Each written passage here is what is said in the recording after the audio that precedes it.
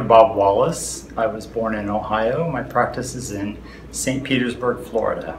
I saw my first HIV patient in 1983, so I've been here from the very beginning of the epidemic. Having lived in San Francisco in 1978 and seeing what was happening, and then when the cases started coming up, everybody was really afraid of what this was. And in St. Petersburg, it took a while before it actually came into our community, and the doctors were afraid.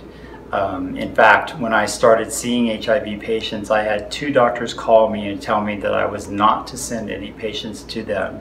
They did not want them in their waiting room. As a family practice person, my whole motto of life is living the golden rule of treating other people the way you want to be treated yourself.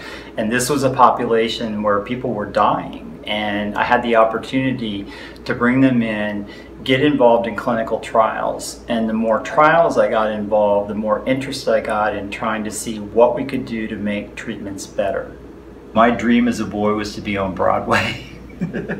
So AIDS became my Broadway. I got the chance to be on stage, I got the chance to speak. I was speaking to groups of 1,000 people and became an AIDS educator. Here in Florida, for example, doctors have to have a 1-hour course to get their license renewed.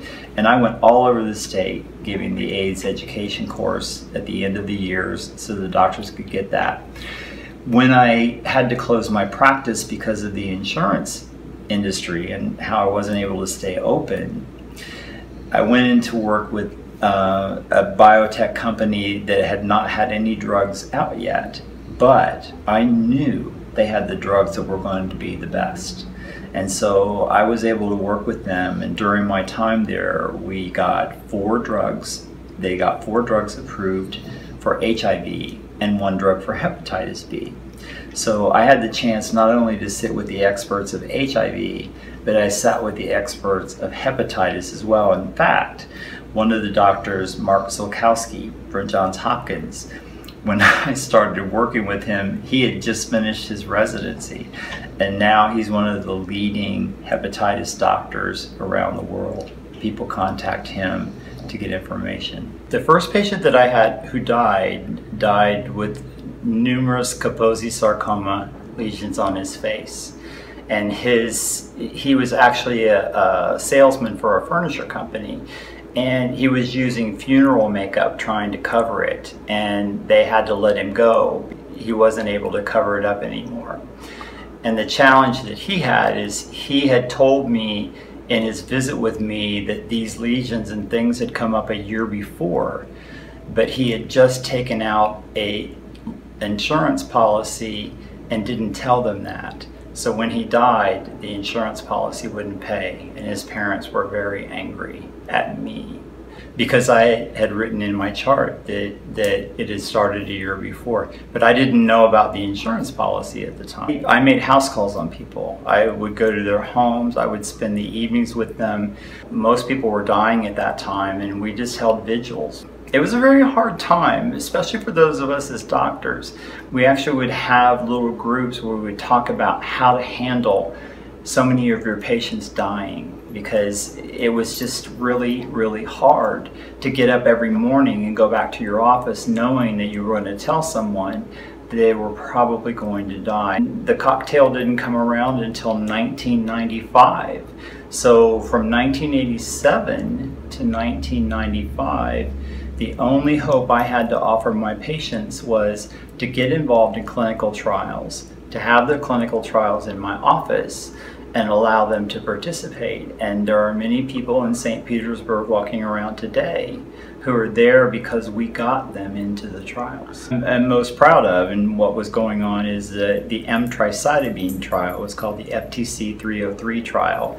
And that drug became Emtreva, which is now part of 4 of the 1-pill once-a-day treatments. It's part of Truvada, Atripla, Stribild, and Complera. We did that study right in little St. Petersburg. I had more patients in that study than anyone in the world. I had a great opportunity with being on the pharmaceutical advisory boards and working with all the people that I did to attend all the conferences around the world, in Paris, in Barcelona, in Dublin, in Warsaw. Vancouver, Seattle, everywhere that I could go, I would go to get as much education as I could. And the important thing about that is you got yourself known, that people would contact me if they had friends moving to St. Petersburg. They'd say, hey, Dr. Bob, can you take on a new patient? Or can you help us find a doctor? When we came to the point where we had one pill once a day, people like George, international flight attendants who travel 6 time zones in one day, they have a hard time taking their medication. And once we got down to once a day, we were able to find a regimen that worked, and he got undetectable. And because I worked for Gilead Sciences, we told them that story, and everybody loved him anyway. And he was able to go up to New York, and they did a photo shoot, and he got to be one of the models on the literature that was put out to promote Viriad and Truvada, because that's what worked for him. He got one pill once a day, and he finally got to be undetectable. The information that the sales reps were passing out had a picture of my partner. What it was is they used 4 different people, and he was one of the 4 people in the pictures. And they did a conference in Washington, D.C., and they had the pictures on top of the cabs, and there was George driving around Washington, D.C. And we went to one of the international conferences, and they did this big plexiglass 4 by, I don't know how tall it is, picture of him, and it was lighted from the bottom in a frame. And after they were done, they gave it to me, and I have that as my memory. And in January of 2006, he called me from Hawaii, and I said, George, please come home. And he came home, and it was non-Hodgkin's lymphoma. I called all of my friends. With the advantage I had of knowing all the people around the country, I knew the experts. I knew the people that could treat lymphoma, non-Hodgkin's lymphoma. And they were giving me terrible things. They'd say, Bob, just keep him comfortable. And he lived 15 months. He lived 15 months because he believed he was going to beat it. And that gave me enough strength to move on and do the things I'm doing now. He died in 2007. And after his death, I spent 4 years alone. And his memory and his spirit are driving me today to do what I do. And one of my favorite patients was a lady named Tina. And she came to me in 1998. She had been infected using IV drugs in New Jersey as a teenager. And she did not want anyone to know she had the virus. In fact, she was working at a fire station where they just kept telling gay jokes and AIDS jokes, and she had to sit there and listen to them. And she finally quit because she couldn't take it anymore. But her request of me is, please keep me alive to get my son through graduation. And so we worked with Tina, we got her into trials, we did every combination we could get to get her to take. But she would have trouble. She had problems with the regimens, and for those people who remember the regimens back in the early 80s and early 90s, they were hard to take. You know, some regimens were 26 pills a day. But she kept on, and she kept taking them and kept taking them.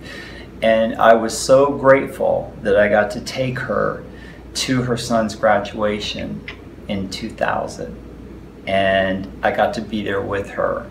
And she died a year later. I have a woman who went to Africa as a missionary back in the late 80s, and she was raped and she was infected with HIV. And she's had to hide that the whole time. Now, I left practice for a while, and I'm coming back, and she's going to be able to come back and see me again as my patient. And I'm looking forward to taking care of her. And talking about traveling the world, the advantage of being in all of these international conferences is you get to see the worldwide epidemic. It is different in the developing countries.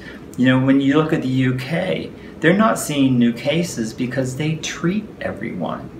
If you're HIV positive, you get put on medication and you're not going to infect anyone. In fact, the 3 main studies that were done that were so impactful, they looked at discordant couples, one in Uganda, one in Spain, and one in Thailand. And what they found, this was right when we started putting people on treatment. And they found that if you put people on treatment and they got their viral load below 1,500 copies, they did not infect their partners. That the infection rate went down to nearly 0.